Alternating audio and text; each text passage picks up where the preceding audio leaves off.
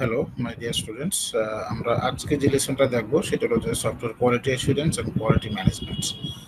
So এই লেসনটাতে যেই টপিকগুলো বা যেই আউটকামগুলো আমাদের আসবে সেই জিনিসগুলো আমরা একটু আগে দেখে নিই। সো যেই জিনিসগুলো নিয়ে আমরা আসলে বেসিক্যালি আজকে এই টপিকগুলো নিয়ে আলোচনা করবো সেটা দেখে নিই যে সফটওয়্যার কোয়ালিটি অ্যাসুরেন্সটা কী, তারপরে software quality assurance, quality product, quality control and quality management কী কী সেই জিনিসগুলো আমরা একটু দেখবো। তারপরে দেখবো যে এলিমেন্টসগুলো কী কী সফটওয়্যার কোয়ালিটি অ্যাসুরেন্সের, সেটার ভিতরে টাস্কগুলো, গোলগুলো বা ম্যাট্রিক্সগুলো কী কী। তারপরে দেখবো যে সফটওয়্যার কোয়ালিটি ম্যানেজমেন্ট অ্যান্ড ডেভেলপমেন্টটা কীভাবে হয়, তারপরে কোয়ালিটি এবং কন্ট্রোল, অ্যাসুরেন্স এবং কন্ট্রোলের মধ্যে ডিফারেন্সগুলো বা পার্থক্যগুলো আসলে কোথায়, তারপরে কিছু রিভিউ বা ইন্সপেকশন দেখবো এবং লাস্টে কিছু ইন্সপেকশন লিস্টের চেক লিস্টগুলো আমরা দেখবো।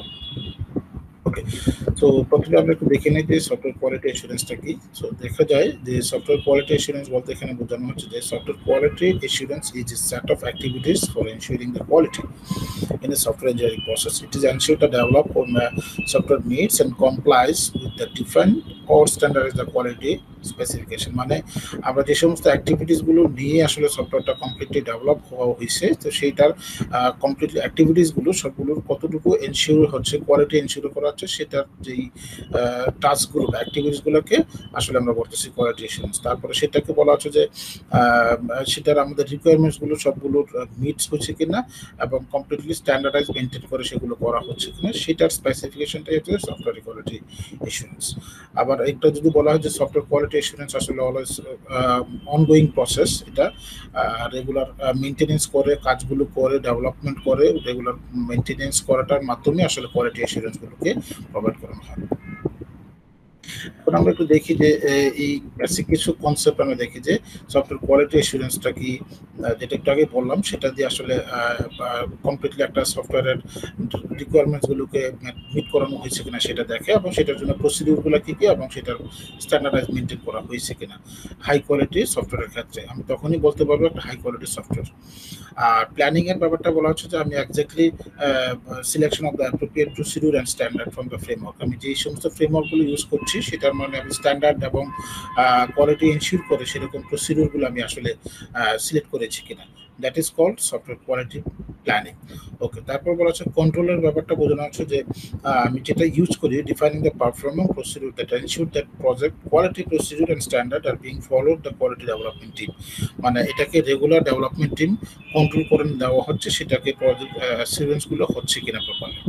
তারপর হচ্ছে কোয়ালিটি ম্যাট্রিক্স, সেটা বলা হচ্ছে যে collecting the analysing the quality data to predict and control quality. মানে আগে থেকেই আমি একটা চিন্তা করা যে মানে আমি সেটাকে মানে কি রকমের প্রবলেম আসতে পারে, কি রকমের মানে কোয়ালিটি এনশিওর করার জন্য আমাদের কি রকমের লিমিটেশনগুলো বা প্রবলেমগুলো আসতে পারে সেটাকে আগে থেকে প্রেডিক্ট করা এবং সেটাকে কন্ট্রোল করা।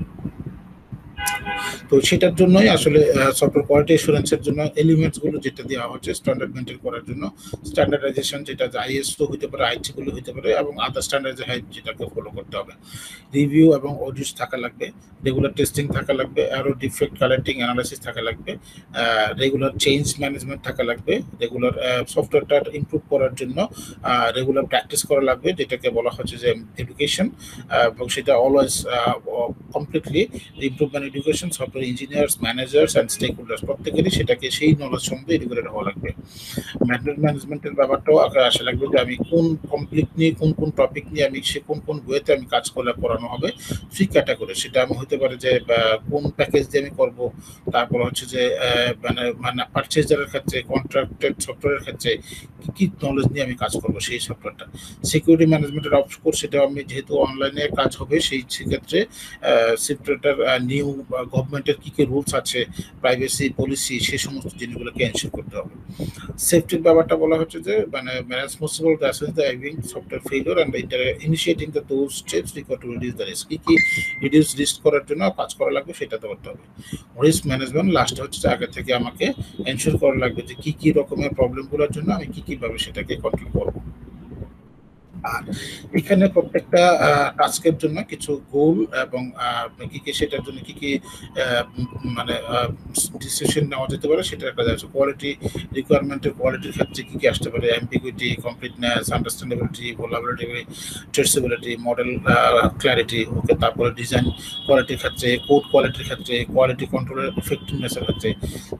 তো যেই যেই জিনিসগুলোকে আমাকে টাস্কগুলো, সেই টাস্কগুলো হচ্ছে এই সেটে, তারপরে সেটার অ্যাগেইনস্ট আমার কোন কোন অ্যাট্রিবিউটসগুলোকে আমাকে অ্যানসার করতে হবে, আর লাস্ট পর্যায়ে আমার সেটা হচ্ছে যে কোন কোন জিনিসগুলোকে আমাকে সেটার ডিসিশনের অ্যাগেইনস্টে আমার টাস্কটা কি হইতেছে।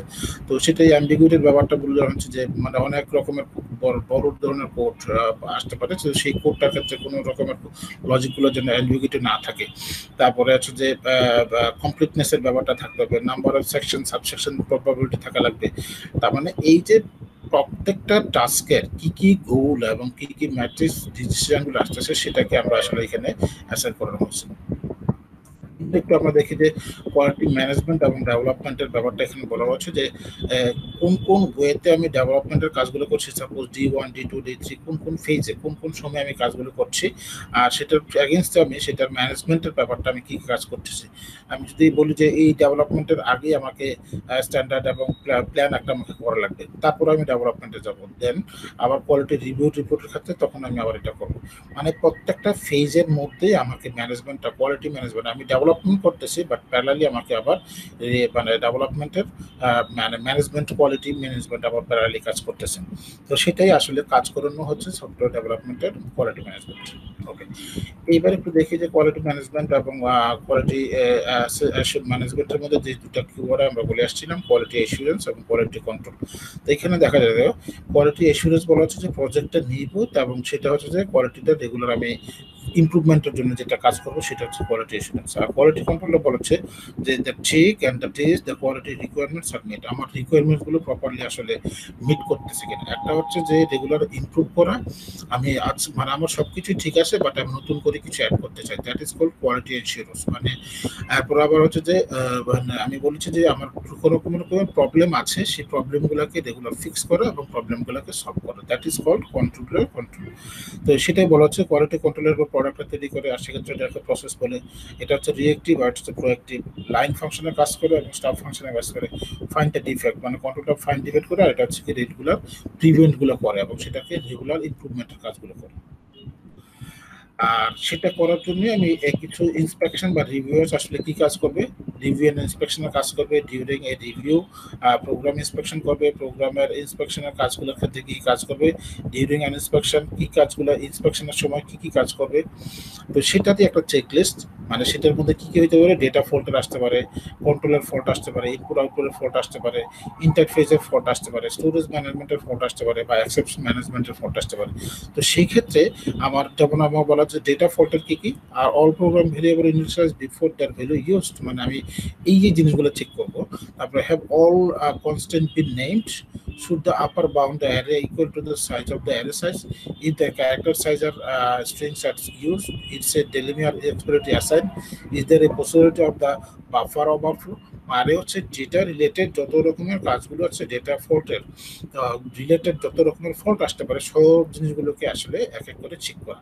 এরপর আবার যদি বলি কন্ট্রোল ফল্টের মধ্যে কি, for each conditional statement is the condition correct, তারপর হচ্ছে each loop certain two terminate, সবগুলো লুপ কমপ্লিটলি টার্মিনেট হয়েছে কিনা, তারপর আর compound statements are completely bracketed দেওয়া হয়েছে কিনা, in case statement all possible case R accounted for, if a break is required after each case in the statement has it been deducted induced। মানে বলা হচ্ছে যত রকমের ফল্টের ক্লাসগুলো আমার হইতে পারে সেইগুলোকে আমি আগে চেকলিস্ট করব, দেন ওটার এগেইনস্টে আমার কি কি চেকগুলো আসতে পারে সেটাকে আমি এখন চেক করব। তো এতটুকুই ছিল আমাদের আজকের এই লেসনটাতে, জাস্ট কোয়ালিটি এসিউরেন্স এবং সেটাকে কাজগুলো করা। ধন্যবাদ সবাইকে।